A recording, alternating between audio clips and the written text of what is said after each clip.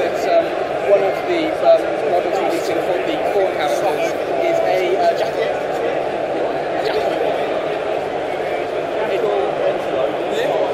Close. A jackalope is, I think, it's from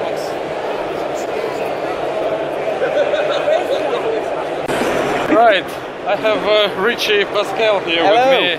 He's the co-producer of Moonstone miniature game and also happens to be my friend and co-host on Hobby Sofa podcast. Indeed. Now he's doing his own thing. Yep. So, Richi, this game uses cards instead of dice. That's correct. So, what, are those like special cards? They're not like a poker deck? No, that's correct. They're not a poker deck. They are special cards designed by us. They are designed along the, that's what you say, the rule of 3. And they allow for you to play cards, certain number, and I would say, yeah, they're ones designed by us. You know, you can download them for free if you would like to. If you want to give the game a try, you can download it for free as a test off Wargame Vault. Just do a search for Moonstone, or you can pop us an email. We are currently going open for pre-orders, and we are more than happy to take orders.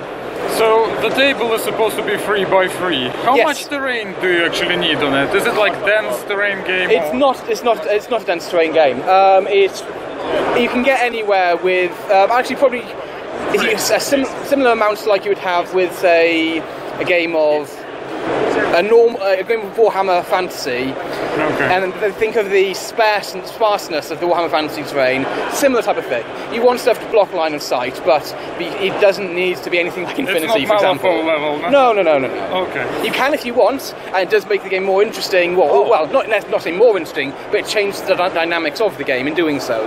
Okay, that is interesting in itself.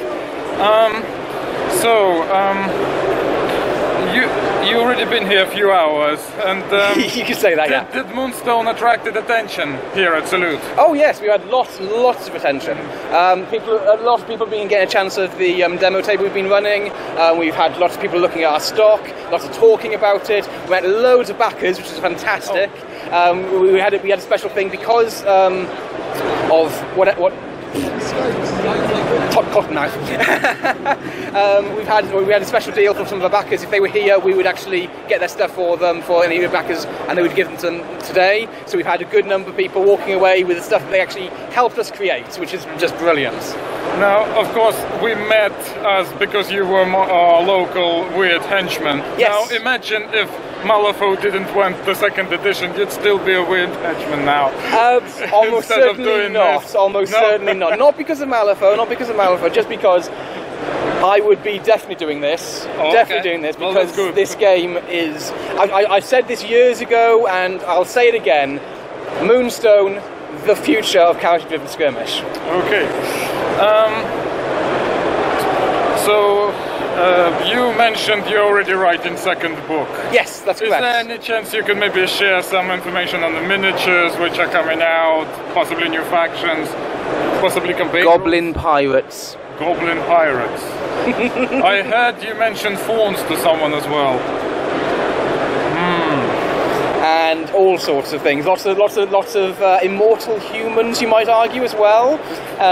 We've got some very interesting things in the pipeline.